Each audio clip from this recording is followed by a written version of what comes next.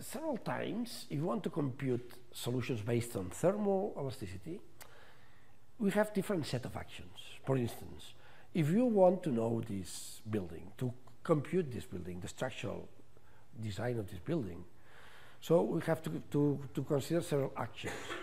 Self-weight, for instance, the loading, the overloading weight, then maybe wind actions, okay, the wind actions, maybe snow actions, you know that from the code, snow actions, okay, and then, of course, the responses will be different, and then we have to look for combination of those actions, okay, and look maybe for the most or the less favorable response of these combinations. So that means that I have to compute that structure once for self-weight, once for the service loads, once for the wind, and then once for every combination of them. Okay? So that implies a lot of work, and that then there is something that simplifies enormously the whole thing, which is the superposition principle. Superposition principle that I anticipate that it's only valid for linear elasticity or thermoelasticity, with all consequences. That means that even the boundary conditions do not change along the problem. So what this principle says, look, the principle says the following: if you have, well, maybe that is the way to do that. If you have a system of actions, A1, and you compute the response R1, and another system of actions completely different, for instance, this is self-weight, and this is wind, for instance, and compute the response of that in a thermoelastic problem, then the response to a certain linear combination of system of actions 1 and system of action 2, for instance, a coefficient lambda 1 times A1 plus a coefficient lambda 2 times A2, is just nothing else than the combination of the same combination of the responses. So the response to this is that. And of course now that can be extended to more actions and more systems just by extension to that. Now consider a fourth system of actions combined linearly with that. We attain combination of 3 systems of actions and so on. So in other words, what the principle of superposition says is that the response to a certain linear combination of actions is the same linear combinations of the corresponding responses. Well, what is the reason for that? Look, the reason for that is that in the problem of looking at a problem with some actions and some responses and a machinery inside, that is the machinery. This machinery is linear. All operators appearing in this machinery are linear.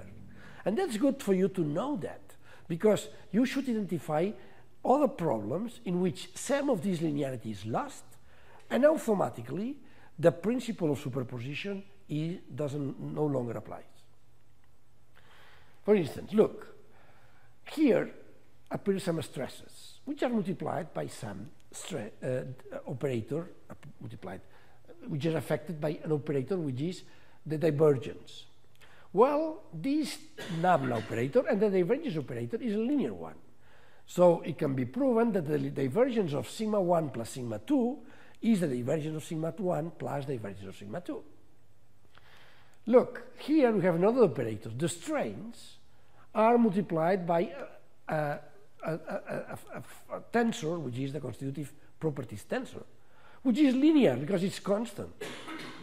The strains or the non-thermal strains due to stresses due to the sum or the combination of 2 strains is C times the combination of the 2 strains, which turns out to be the same combination of the strains of the stresses for every of these strains. Why? Because this is a linear combination. Why is this linear, for instance? Because C is constant. If C was not, what happens even in a nonlinear elasticity?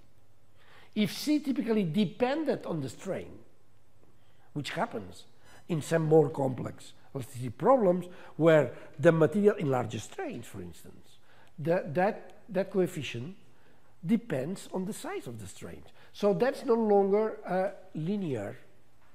The linearity of this operation doesn't hold anymore. So the basis is that this is linear operator. Also, the operators here in terms of the displacements are the gradient of the displacements or the transpose gradient of the displacements, which are also linear operators. The application, that application here is also linear operator. So everything in the problem is linear. And based on this linearity, it can be proven that theorem. So look at it, it's very easy. But look, the spirit of your looking at it is that all operations involved are linear. So the operations over something plus something is the sum of the operations over every individual component. And in the same spirit, the operation over a linear combination is the linear combination of the operations. So that is what is crucial for proving the superposition problem.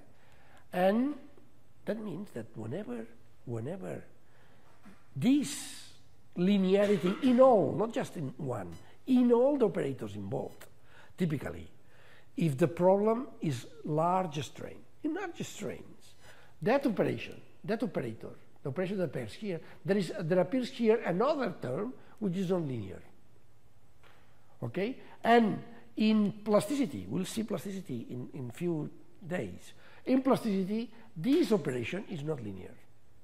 So when either the material or the geometrical response, that means large strains problems, backlink, and nonlinear material problems, typically plasticity, then the linearity, the superposition principle doesn't hold. And then the only remedy is to know what is the full response for all possible actions, and then look at them and choose the worst one, the most unfavorable.